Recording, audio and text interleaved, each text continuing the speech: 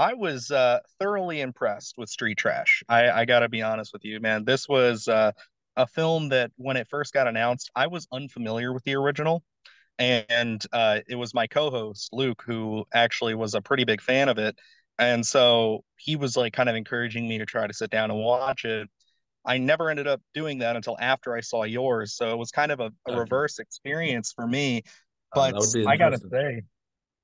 say, yours for a modern audience, like I was really impressed with kind of what you were able to do as far as bringing that into like a modern day sense, but also staying true to the similar, you know, guts, gore, obviously all that stuff that we have, but just the same tones, the same messaging and everything. I was really impressed with that. So I wanted to know, how much of a fan of Street Trash were you before you got on the project, or was this something that was just offered to you and you said, I'm going for it? Yeah, the film was offered to me, but I knew what Street Trash was. I was a fan of the original Street Trash with many other 80s films. So when Justin and Matt approached me to do it, the producers from Joe Bob's Last Drive-In, straight away I was like, yeah, that would be cool. But straight away I was like, oh, I want to make it more of a sequel, and just have it's important to get that DNA from the original, but do my own thing, do Hmm. complete my own thing, and rather make it as a sequel. Obviously, we have to have homeless people in there. That's a big part of the original. We have to have the prosthetics. Obviously, that's a major part. Have to have the multicolored goo. So yeah, it's about ticking those boxes, but bringing it to a new audience, modern audience, but still have that 80s cool like feel to it. And it was great because we also shot on 35, so that just helped like a little bit more. And yeah, and when it comes to the soundtrack, or again having a good strong narrative story and characters that you enjoy and go on this journey with, that because at the same time there's also a lot of heart in this movie as well, Hmm. Yeah, and I highlighted that in my review. I love the camaraderie amongst our main cast there. I think like everybody in it really works for me, especially the character of Chef. I mean, I just was in love with him the moment he popped up on screen and Yeah, just starts he's my favorite bunnying character. around. He's my favorite character. I know, and it's just such a fun, unique take to where it's like he's kind of this someone I wouldn't expect to almost be like our group leader in a sense, kind of have this more not like authority, but just like kind of this fatherly like approach to everybody. It was very heartwarming, and I think that's a huge step up from the original. I know I might get pushback from some diehard fans, but like I actually had a lot of the original fans that love the original, but actually liked this more than the original, which was hell yeah. very surprising. And they grew up with the original, but they still love the original. But they either preferred mine, or the fans were like, we love it just as much. And it's great that you didn't copy, and it's great that it's more of a sequel. It's great that we have another, another Street Trash follow up of some sort. Absolutely. And where I was kind of going with that was just like when it comes to approaching this more as a sequel and not a remake, which I feel like a remake is kind of where maybe a lot of studios would want to take a property like this that's a little bit Yeah. more underground, I guess you would say. What kind of swayed you into doing that? What kind of made that the approach for you? Was it your decision, or was that something that when it was approached to you, it was like you have to do a sequel? No, I wanted to do the to make it as a sequel. It's just one of those things. I want to do my work. I want to do my work and have my stamp on something. You know what I mean? So for me, it was very important that that I come up with the story that I want to make, and obviously the producers had to approve that. But at the same time, it's just as a writer, like obviously I want to direct my own stuff that I write, but it was important just to you know how it is, dude. When there's a sequel, sorry, when there's a remake, you're always like, why are they fucking doing this and all this? So it's the cool thing with the film, with the original fans, it's a sequel for a new audience that knows fuck all about the original Street Trash. It's a standalone film, and it works but it works both ways. It doesn't really matter. So for a new audience, it can be a standalone film. But what's nice about it is when they find out that it's a sequel, then they'll rediscover the old film, which is awesome. And it's the same with me. If somebody hasn't seen Friar Barry, they'll watch this and then go watch Friar Barry. So it's a win-win situation for everybody, which is cool. Yeah, and that was another thing I complimented highly as well, was just like it seems like there's so much connective tissue between this and of course Fried Berry when it comes to not Yeah, a just lot. the way of your style, it's more just like the world and everything that we're kind of presented into. It all just feels like you're kind of almost Tarantinoing your own universe here with these kind of Mhm. off the wall, very strange ideas. What when it comes to your writing process, when it comes to kind of coming up with these ideas. I know this had an established property attached to it, but to kind of dive into something like a fried berry, where does that kind of start for you? What is it that kind of gets you going as far as just like, this is an out there concept. Now I'm just going to run with it. Yeah, so I mean, yeah, I guess it's just a process. So I think the first thing that I came up with was the whole dystopian future. One, it had to be set in South Africa, Cape Town. I didn't want to do a whole American thing. I wanted to show off South Africa. I wanted to show off what we have here, and also I think that also makes it a little bit more unique and a little more different because a lot of people around the world haven't seen a lot of stuff in South Africa.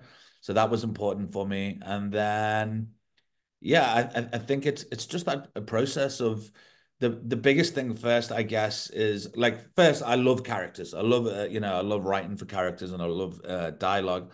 But the first thing is the story. Get the story down. I know it's going to be the government. I know that they're going to be against the homeless, and that's already like a solid story where you've got the rich, you've got the government, you've got the poor, which is the homeless, you've got no middle class, and then you can have your five or six misfit homeless guys.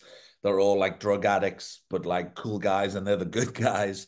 And then they try and trying to save the day and take over the government because they're trying to get rid of them. And so yeah, so when it comes to as soon as you've got the story, then you can have fun. Then you can have fun, and then you can, I can write these different characters. So everybody that watches it, there's a character for everybody. You know what I mean? It's each character is very different. Like you've got the fatherly figure, or you've got the comic relief guys, you've got the weird Gary, 2-Bit and Sockle. So yeah, it's there for everybody. And then the Sockle thing came by because I just thought it was a great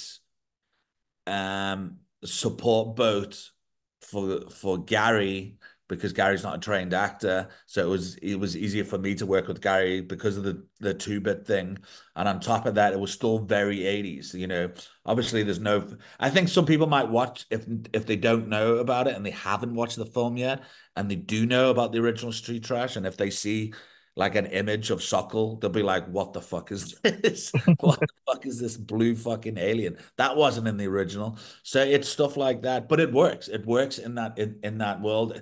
I didn't overdo it. It was just he was in there enough for it to work, and it was enough that it's his imaginary friend, and it was super 80s. This prosthetic puppet, so it was again it played homage to like 80s movies and stuff like that. So yeah, it was a lot of fun, writing those characters. And obviously, when it comes to stuff like this, I'm sure you have a lot more original projects you'd like to tackle, but this is a concept that I think Street Trash was pretty much primed for, having kind of a cult following. A lot of people who knew about it, but then there's a ton of people who don't. And so, like, getting this kind of a sequel treatment all these years later just makes perfect sense. And you hear that a lot from people in like the commentary space who are just like, if you're going to remake horror films or if you're going to kind of continue the universe, you should look at films that didn't quite work or weren't a mass appeal and try to Yeah. figure out what's next. Is there another property that you'd love to, take a stab at? Is there something that you're really passionate about that you think, I have an idea, I have a story, I have a voice that I want to bring to the table for this? We have a script, and yeah, we've been approached and have a script, and we're just going to see what happens there. But it's um don't know if I can say it now. I'm trying to think. It's in the works, and we have a story. The producers have the rights for it, and it's Frankenhooker, the early, I think I think 1990, I think it was early 90s, Mhm. late 80s. So there's a really cool concept. For that I have that I would love to do. Again, bringing it, making it different and stuff like that. But yeah, we'll see. The biggest thing is I love all genres. I really do. I do like the dark and edgy stuff a lot. But at the same time, I don't want to get stuck in certain boxes. I'd love to do Fry Barry too, but at the same time, it has to be right, and any script has to be right for me to want to do it. Otherwise, I'd rather just do something else. So it really all depends. And at the same time, I have been working on another film every now and then that I've shot, which is completely different than Street Trash and Fry Barry.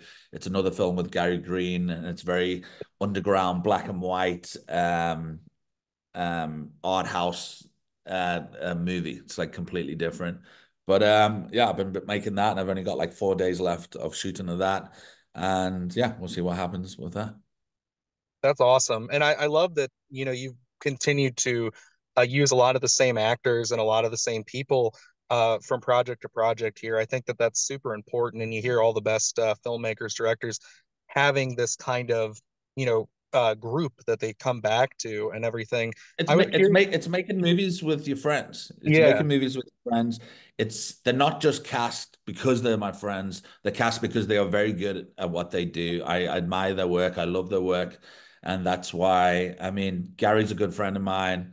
All the people are. Sean Cameron Michael as Ronald. He's one of my best friends. So yeah, it's one of those where making movies with your friends and stuff is awesome. Like having you're just gonna have so much fun on set, and there's that trust between both of us. And I really love Street Trash and the way it turned out.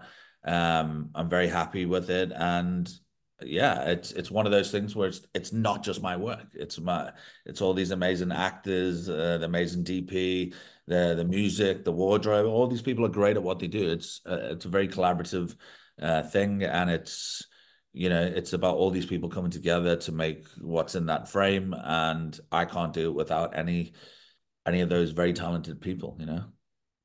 that's awesome. And I think that what I was getting at with that question more or less was just like going forward. I think like is it something that you plan to kind of keep them going? Say even if you went into more of like say a dramatic film or something, it's like you want to keep this kind of filmmaking family together. Do you kind of approach each project with kind of looking at a script or writing a script as like, well, even if they're not the main cast or they're not the main role, I know that Gary would be perfect for this. I know that Sean would be perfect Yeah, for this. absolutely. And that's why I say like Gary will, no matter what film I do, Gary will end up popping up somewhere. You know what I mean? Right. He'll end up popping up somewhere. And then there's other films that I've got that uh very possible be shooting early next year, and it's just completely different. It's a very different than Street Trash. Still very dark, still in the horror thing, but like just a more of a darker, more realistic tone. Um, but yeah, and it's again with actors that I work with all the time. But yeah, you'll have to wait and see. Absolutely. And not to keep going too much deeper, obviously the Frankenhooker thing is super cool. That's awesome to hear. But when it comes to just like your original kind of writings and things like that, I'm always curious to ask people because my co-host and I are trying to get our feet wet in the film industry at some point here. We want to do things.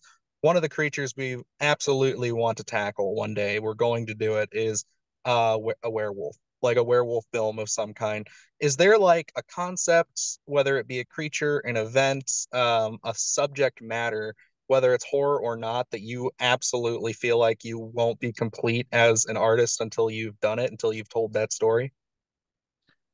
I have I have I have a script that I've had for idea, and I've got like two folders full of stuff that there's a film that I've wanted to make for the longest time, and I still haven't seen it. and it is a very, very fucking dark film.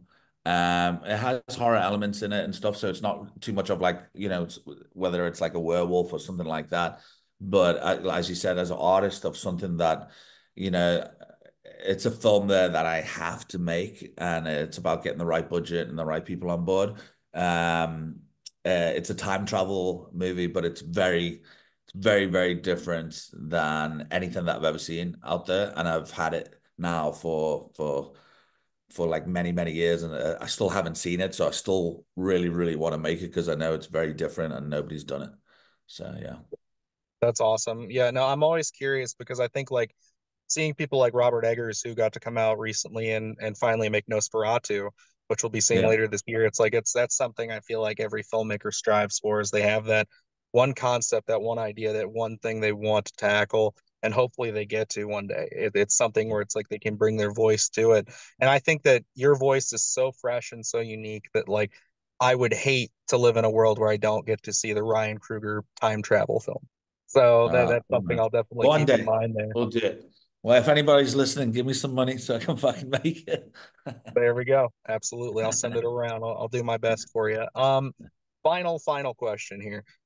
When it comes to all these practical effects, getting into all the gooey, icky business, what was your favorite thing that you guys got to do on set with them? What was your favorite effect, your favorite scene to shoot with all of the, sticky green and blue and yellow stuff? Um, it was probably, I think.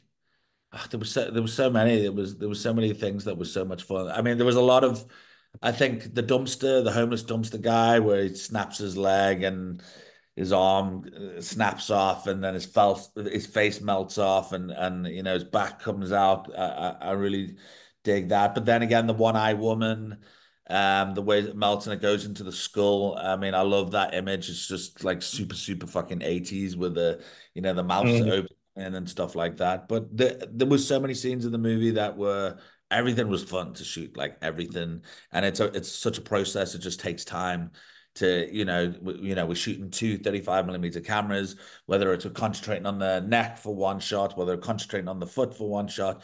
And it's a process and it just takes time. And sometimes you got to reshoot it, reset it. And sometimes it takes an hour to reset, and then you've got to do it again to get it right. And sometimes there's mistakes where an extra thing comes out or whatever, and you're like, oh yeah, cool, amazing. So yeah, so it's a lot of fun. Heck yeah. Awesome, Ryan. Well, that's going to get us down to about the last minute of our time here, man. So I appreciate you sitting down with me. This was seriously a pleasure to get to talk to you. I'm Thank really you so looking much. forward to seeing some of the future projects. I hope that we can kind of speak again, especially when like Frankenhooker and that time travel movie come out. Cool, man. Thank you so much. Thank you for having me, man. Do the hard shit, gonna do it live. Cause Splattercast kick it every day they live. Splash, splash, splash, splash, splash.